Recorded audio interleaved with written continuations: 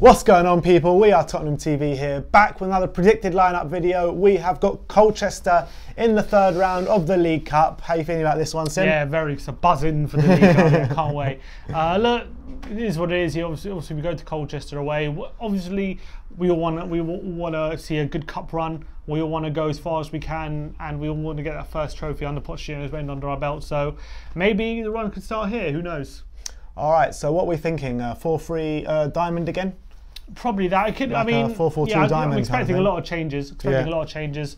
I'm expecting Poch to put out very much a second string side and give a lot of players a rest, but I'm still expecting a few first teamers. But to be fair, our second string side looks a bit strong now. Yeah. So let's start with it. In goal, it's going to be Gazaniga to keep his place. Yeah.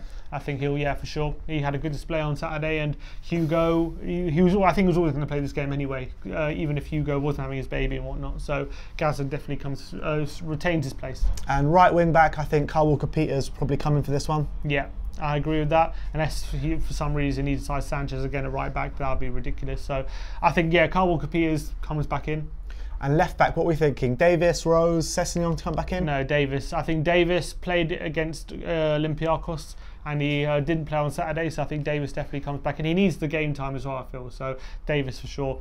Even though, he was poor in Greece though, wasn't he? He was, but he's got to play. Yeah. If Sessegnon's fit, I would like to see him there, but I don't think he's going to quite make it.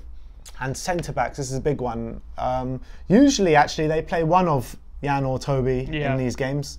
But we're feeling it's going to be Foyth and Sanchez. Well, Sanchez for sure is going to play, and it's whether who's going to partner him. Foyth is fit again, and it would be a good opportunity for him to get some minutes under his belt to get some match fitness. So I'm feeling he might go with Foyth, especially he loves Foyth so much. It could even be Foyth at right back and someone else at centre back, but I'm feeling Foyth centre back with Sanchez. Kyle Walker-Peters needs some minutes as well. Yeah, and I think give Toby and Jan, give them a good rest before Saturday. I think we should be able to cope with them two at the back.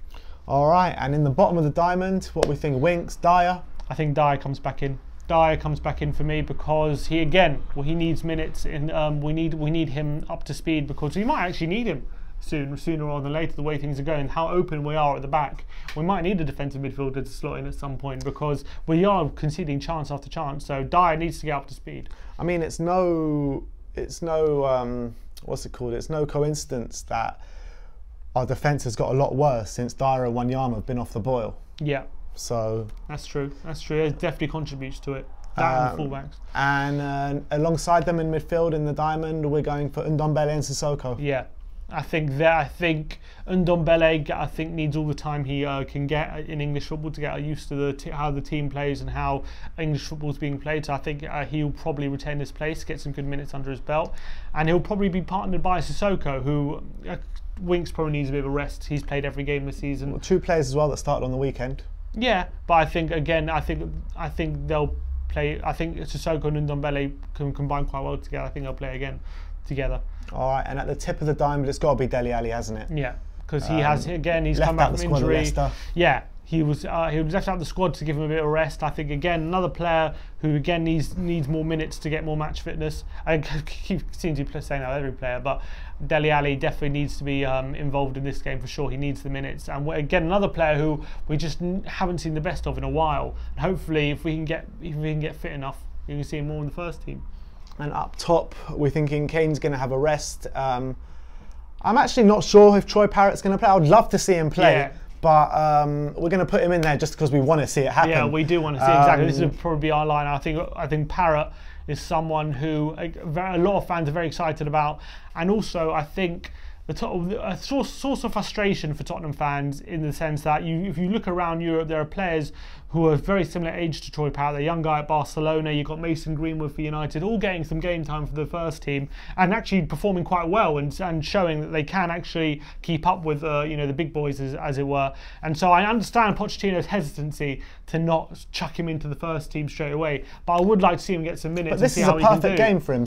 League One opposition, or is it League One or League Two? League One opposition.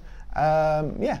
And he looked good every time we've seen him play. Exactly, so especially in friendlies against these very good teams. He hasn't looked out of place. So I'd like to see him get some minutes.